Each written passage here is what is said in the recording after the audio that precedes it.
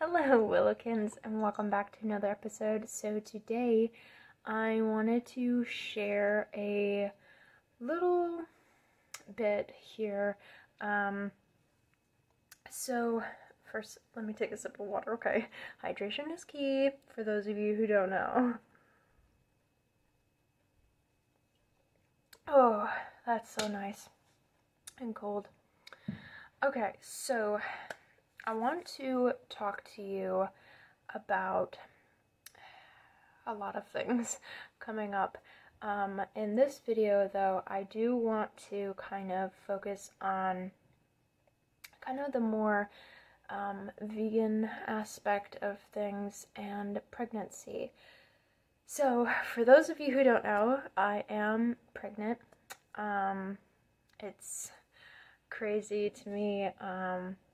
The transition from maiden to mother is just incredible, and every day, I don't know, it's crazy. And then every week, learning about new things that are happening and developing is just, it's incredible. We are so amazing, of a species. And I'm sure all mothers feel this way, and all species, because I mean, you can't really explain it. It's just such a beautiful thing. So yeah, I want to talk about that today. Whew. Sorry, I do need to hydrate because it's just really dry in wintertime. And I need to make sure that my nose stays good and I can breathe. I do have a humidifier on right next to me.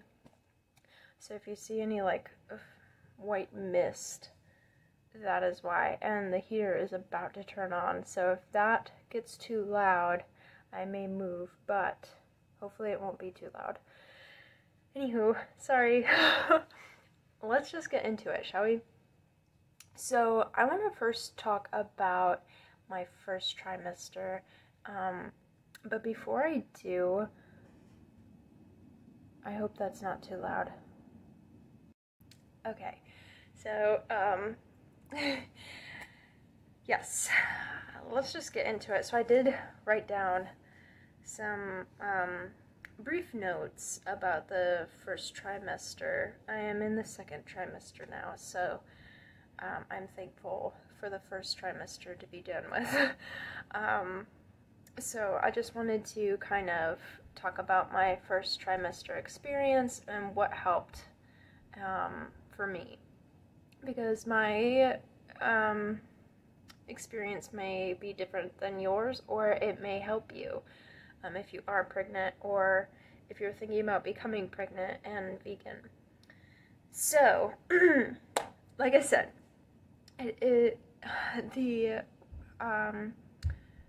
when I first, okay, so I was getting already morning sickness, or just feeling kind of like blah, and like I didn't think that anything of it. And then I was like, okay, you know, this is a little strange. Why am I feeling this way like every day? And so I was like, okay, and I knew that it wasn't like COVID, because it wasn't like that kind of stuff. It was just like like I knew what I was conscious, like I was aware of my surroundings. I wasn't dizzy or headachy or like any of the symptoms except for some nausea, and it had to deal with food. So right there should have been a kind of key indicator, hey, you might want to take a pregnancy test. So, I did. And then it was like, you know, all of these emotions just hit you at one moment. And it's like, oh my gosh, I am going to become a mama. And, I don't know, it's the craziest feeling. And it's wonderful, and like I said, the transition from maiden to mother is a really big deal, you know, especially for my kind of beliefs and stuff. It's very celebrated because it's such a big moment in a woman's life.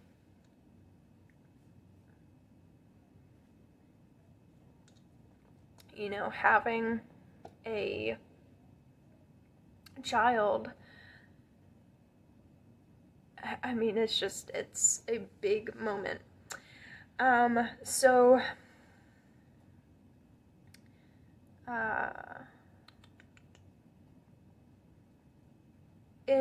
okay, so like the early weeks, yeah,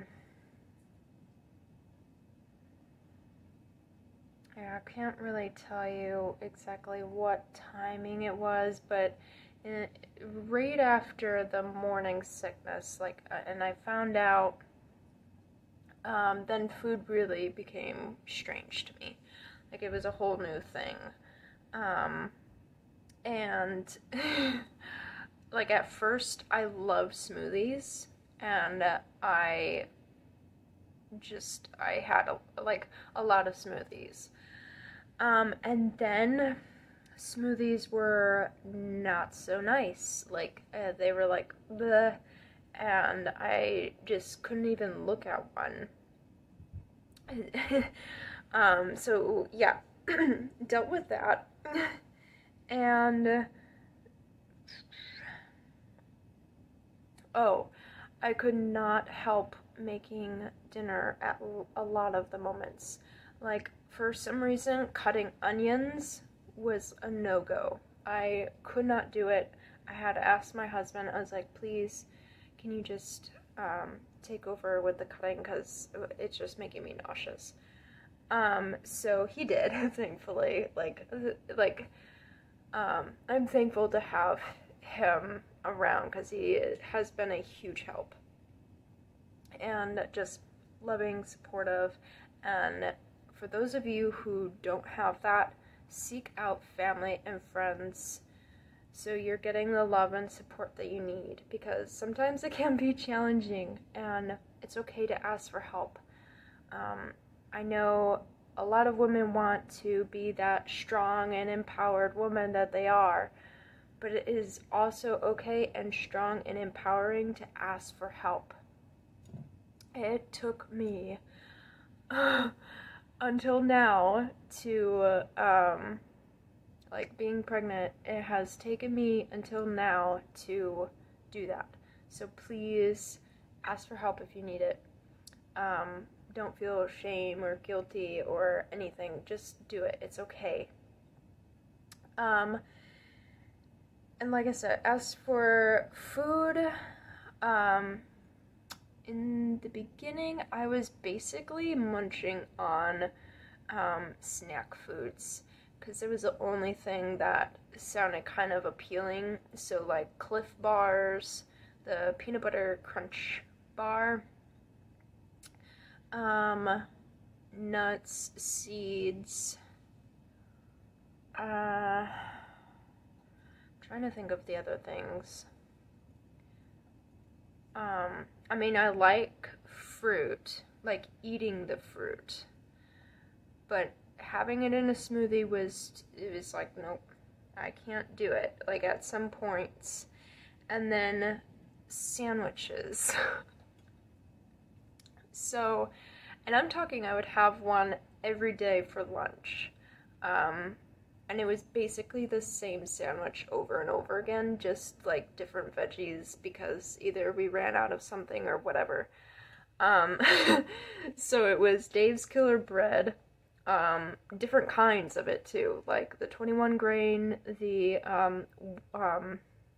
white one, like the white bread, and then the seed one. So it varied. And some days I could have one type and it was good, and then the next day I'd be like, nope, can't have that. Some days I'd like it toasted, some days I wouldn't. It was just so weird to find that like middle ground in the beginning. But yeah, I had a sandwich basically every day for lunch.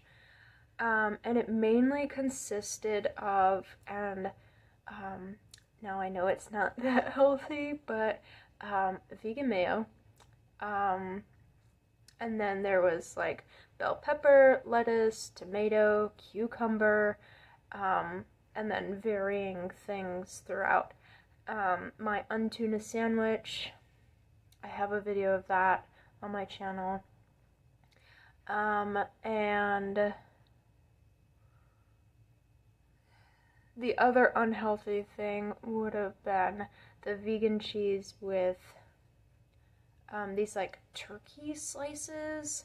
I can't remember what brand we got, because we got a few different ones. One was from Tofurkey, and then the other one I think is like by Smart something or something like that.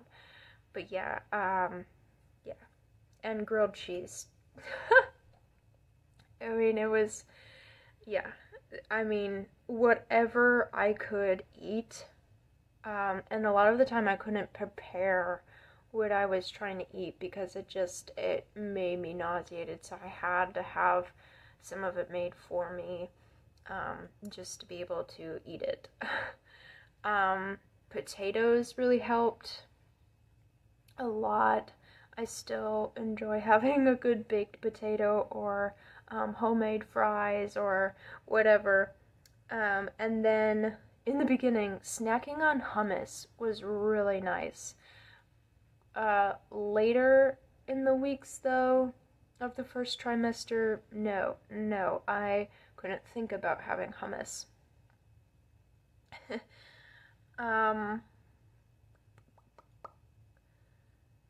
Tea in the beginning was really nice. And I'm talking like lemon, raspberry, blueberry, all the kind of fruity ones, and then chamomile. All of those were amazing and nice in the morning. Lemon ginger tea in the beginning was nice, but then couldn't have tea. Like it was off-putting and I couldn't do it. Now I can have chamomile tea every like once in a while. And so I'm gradually able to have tea now, but in that first trimester it was like, no, get that away from me.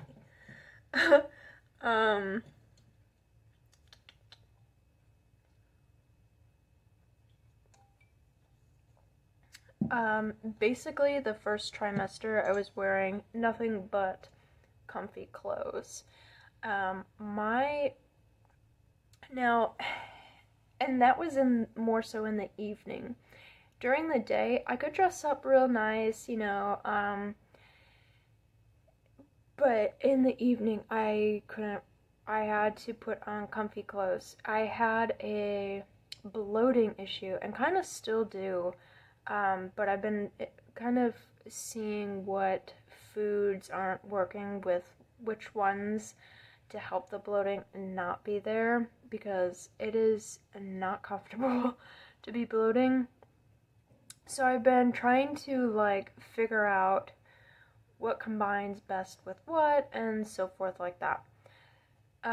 So I literally have to eat one thing at a time.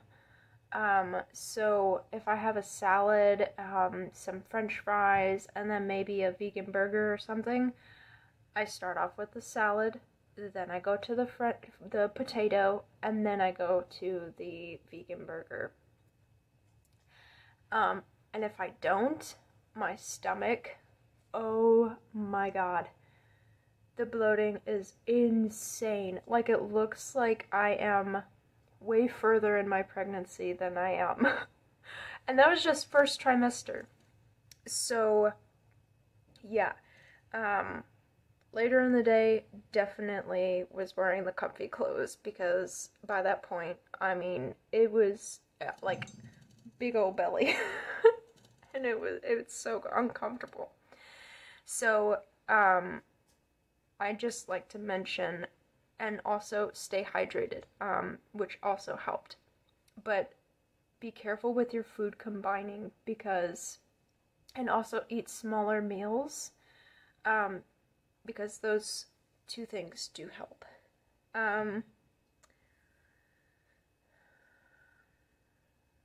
I am taking a prenatal vitamin and also omega supplement.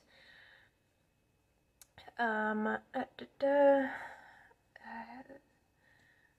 would go get them, but I really don't want to. But they're just vegan, and they're good. I didn't have any issues with them. The prenatal that I have is kind of big, but it's not like too big, to where it's kind of like you're gagging on it to get it down. And I didn't have any issues with the, like, vitamin taste. I just swigged it down with some orange juice, and that usually was fine. Along with the omega supplement, I took them together because they aren't that bad. And I was doing that before I got pregnant too, so I just kind of got into the habit of taking them both at the same time. And then, let's see here. Yeah, oatmeal was hit or miss. Some days it was like, yes, I want that with some frozen fruit on top, some flax seeds, and it was amazing. Other days, no. Wouldn't go near it. Tofu scramble. Some days it smelt really like bleh, and the veggies were like, no, please, no. But other days it was like, yeah, I really feel like a tofu scramble. So it's hard to figure that out in the beginning. But once you find out what you're kind of liking and what you can have, it's so much easier. So, and stick to it. It's okay if it's plain. It's okay if it's boring. It's okay if it's the same as the day before. Just as long as you can eat it, you know? That's why I did a lot of snacky foods. Also for breakfast, I found to be very helpful is an everything bagel with some sauteed spinach, and I mean a lot of sauteed spinach, and then having nutritional yeast, and then a little bit of vegan butter, and some hot sauce. Hot sauce has been okay with me so far. I haven't had any issues. However, jalapenos, no go. Even still, they are still a no go. So it's weird because I am a spicy person. I like spicy food, but I'm just glad I can have my hot sauce. So yeah, that's all the kind of like notes that I took on my first trimester.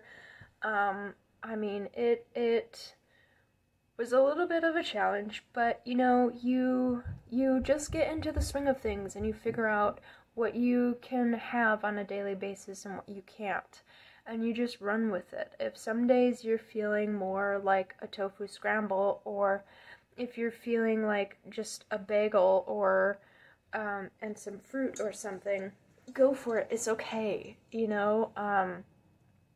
it's your first trimester. It's going to be a little bit of a challenge because of the morning sickness and food aversions and all that stuff. And your body knows what it's doing. So it is completely normal and it is okay.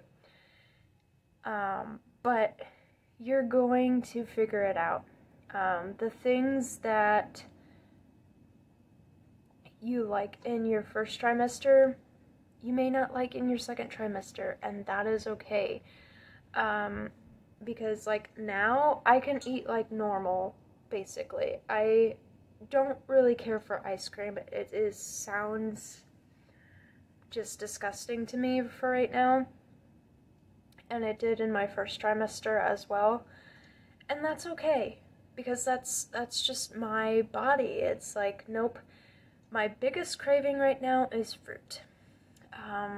And yeah, but I'll talk more about this second trimester later on after I am finished with it and into my third. And we'll see and look back at the changes and stuff.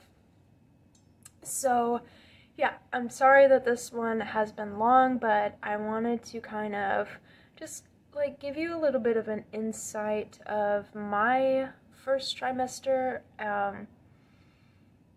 just to see maybe if it will help one of you out there, or maybe you went through the same thing as me, or what, I don't know. Everybody goes through something different, and I just wanted to share with you my experience thus far. I will be doing more of these kinds of videos, maybe even posting to my Instagram, which is Bright Willow Workshop, I think.